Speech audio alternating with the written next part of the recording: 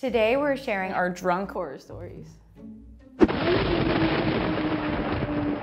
One summer, I was living in Japan for a couple months. One weekend we went to the party district in Tokyo called Roppongi. There was a great deal at the bar that we went to where it's like pay 1,000 yen, which comes out to like under $9, and you get to drink all you want to drink. So we did that and conga lines ensued. We ended up trying to make the train back because it was like the last train that was leaving Tokyo to head back home. Drunkenly, we're like 3 of us are like running, trying to catch the train.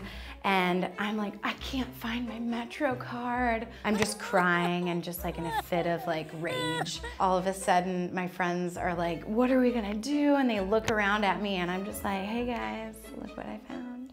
And it's like my Metro card, and they were just like, the train left already. And so we ended up staying the entire night out on the streets of Tokyo. I proceeded to just sleepwalk in and out of sleep because I was pretty drunk. We hung out by a dumpster and were singing camp songs and hung out at a McDonald's at one point and we're eating burgers. At one point, this guy ran into me. He like turned back and wanted a fight, and I just was like, eh.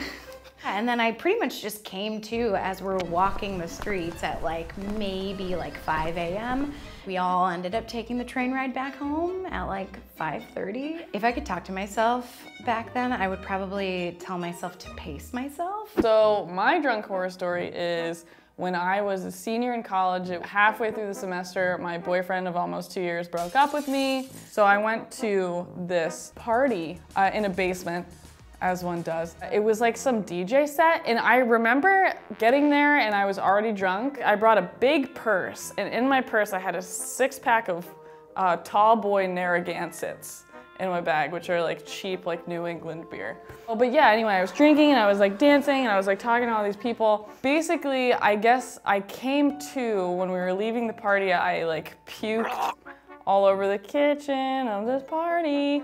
And then we got in a cab and I went home, and my friend just let me stay at her place. The only things that I remember are basically these pictures that I have on my phone. One of my friends took my phone and then she was taking pictures. I just looked drunk. Like, I have never looked so drunk in my entire life. My hair was like up, but it was like falling out. My makeup was like all over my face. I was happy. But it was awful, and then I woke up and I felt really guilty and awful, and it was one of the worst hangovers of my life. Basically, here's the thing, kids. Drink responsibly every time, and don't drink 6 tall boys, maybe max 2. My first time I got drunk is probably the horror story. So one of my coworkers was having a birthday party. So I lived in the North Bronx, and she lived all the way in Far Rockaway in Brooklyn. Now that's like 2 separate sides of the earth. First, I went to my friend in Harlem's house and we got thought juice. Now thought juice is another term for wine coolers, or that's what we used to call it back in my day. And we drank some of those, and then we went to Far Rockaway. And that's when everything started to get blurry. So we get there and I immediately started drinking and I had no idea what I was drinking. So then everyone's dancing on the dance floor. I already don't know how to dance. I'm all up against the wall, falling down, and everyone is laughing at me. I guess my friends think I'm a little bit out of control and we need to leave. And I thought maybe we need to leave too because I had work at 5:30 a.m. the next morning. We're leaving. All I remember was I was cursing out guys, dudes in Brooklyn. And it's just me and 2 girls. Then we get to the train station. I can't even go up the stairs. I'm throwing up all over myself when we're trying to go up the stairs. Then we're on the train. I won't sit down. I keep yelling at strangers. And then we had to transfer because my friends were afraid. So we get to my friend's house in Harlem. At this point, I'm pretty sure it's gotta be like 5:30 a.m. And she calls in sick for me at work. Tells the manager I'm sick. I can hear the manager yelling at her through the phone.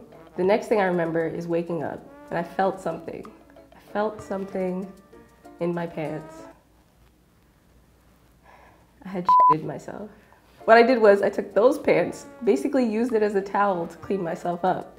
and then I put on my work pants and decided to go to work even though I had already called in sick. I'm about to clock in and my manager is cursing me out in front of everybody. But I basically just went through the motions of walking right out of work. I hopped on the train, so I go home, and then I get a text message asking me to come into work to do a closing shift. All right, if I was talking to the Asia who got that drunk, I would say, listen, I really need you to care more about your safety.